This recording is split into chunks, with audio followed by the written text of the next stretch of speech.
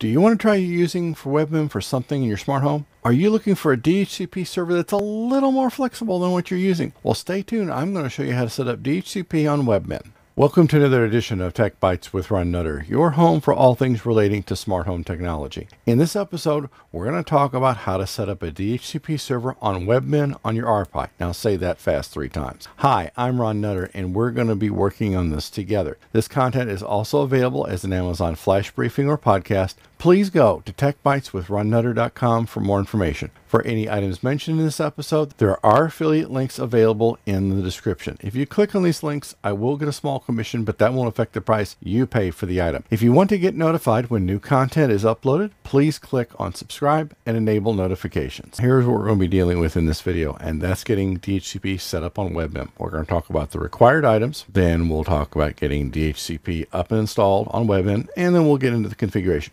Trust me, you've got this. Not that hard once you've seen how to walk through it. In terms of the required items to get this up and running, I'm going to assume that you've already got Webmin installed on a Raspberry Pi. If you want to try it on something other than Raspberry Pi, that's fine, but I've got directions right up here or here, depending on where I get this placed, that will take you to the first video where we got this up and running on a Raspberry Pi. Trust me, very straightforward, and I think you'll be very surprised at how easy it's going to be. Then we'll need to get DHCP installed. Technically, you'll hear a term called DHCPD or DHCP daemon. That's the part we'll get installed, and then we'll do some configuration, and then you'll be ready to go. And you're going to ask, well, why do I want to do this? Well, there's a very good reason. Since some of us change internet routers quite frequently, this way will give you a stable system to have at home, or if you've got a small business, you also will have a lot more configuration items to deal with, so that if you need to do something special because you get voice over IP phones and they need a TFTP server to talk to, that's the kind of thing you can set up within DHCP. There are other things that you can do. You can actually run dual DHCP servers. Now, what you'll want to do in that case is the range or subnet you set up, say it's 10.0.1.0/24, or another way to look at it is 10.0.1.0 with a subnet mask of 255.255.255.0. You can not really share that between DHCP servers, but you can split the range so that you don't get duplication of assignment of IP addresses. So what you would do is do a subnet mask of 255.255.255.128. That's going to split the range in half, and that way you give each server half of the range, or you simply, depending on the amount of configuration you can do on your DHCP server, you can sit there and restrict it. Now that's getting into somewhat of advanced stuff, so there are ways to do it. It's just a matter of how you want to go about doing it. So now that we got the groundwork laid of where we need to go, now we can go ahead and get DHCP installed on Webmin. Well, I've already got Webmin console up and running, as you can see. So what we'll do is we'll click on search. There's other ways to do it, but this is just one way to do it. So we'll type DHCP and we'll click on DHCP server, and it takes us right to the screen where we need to install it. So we'll just click on install now, and it may take it just a bit to go out and do it. Again, this is on a Raspberry Pi, so it's not like you're running this on an i386 9i processor. So it's just may take a little bit of time. So it's building the packages now, and this should get us up and running here in just a second. Just when you think you're about ready to give up, you should see a screen like this show up, and it's going to basically go through everything that's done, and it's going to let you know that everything's in place, install complete. Okay, so now we can return to DHCP server. All right, well, now that we've got DHCP installed, first we need to add a new subnet. So we'll just call this base subnet for there's any number of reasons you could do this with.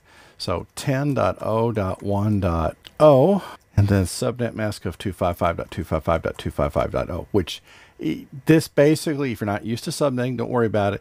This is where you specify what are the host addresses. So by doing the 255.0, we're saying everything after that .1 is a host address. And there's 2 you can't use, the .0 because that defines the network range in this case, and then 255, which would be considered the broadcast. So address ranges will tell it to use .10 and then 10.0.1.254, and we'll just leave the default lease time, because you can do all sorts of things with that, but right now we're just trying to get up and running. We can, if you're curious about some of this, reach out to me, and I'm always happy to do a video later date where we go into a little more detail. So we'll click on create, and then we'll go back into there, and we need to edit client options. So default router, we're gonna this is where it sends all its traffic out to the internet. So we'll go 10.0.1.1, which is, in my case, what I will go do. You can specify time servers, NTP servers, and it's any number of things you can do. So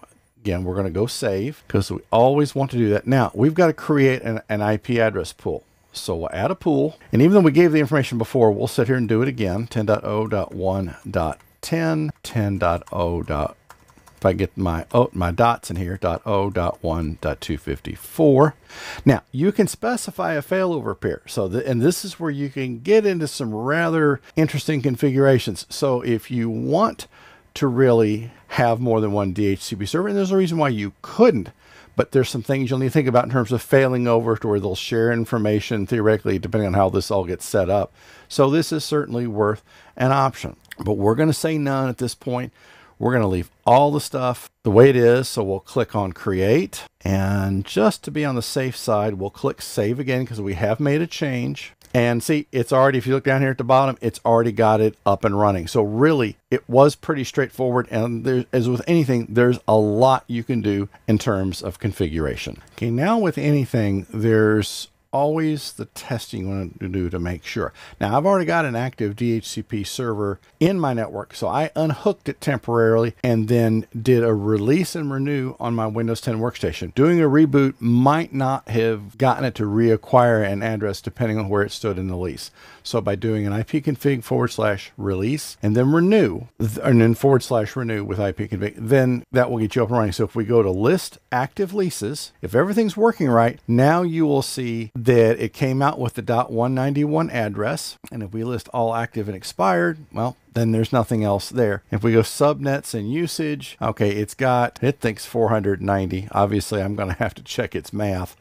That's not where we wanted it to go. So this shows you that it is up and running. And if we go back to network list, so you can do quite a bit with this. It's something that it's good to have an idea of how DHCP works. So if you need to invoke some special features and your current system doesn't do it, then this is certainly one way to get you up and running. If you're watching this on YouTube, you will see videos on the screen that are similar to the one you've just watched or other content that YouTube thinks you might be interested in. If this video helps you or provides value, please click on the like button, thumbs up. If you haven't already subscribed to the channel, please click on subscribe now and enable notifications. We'll see you in the next episode. Thanks for watching.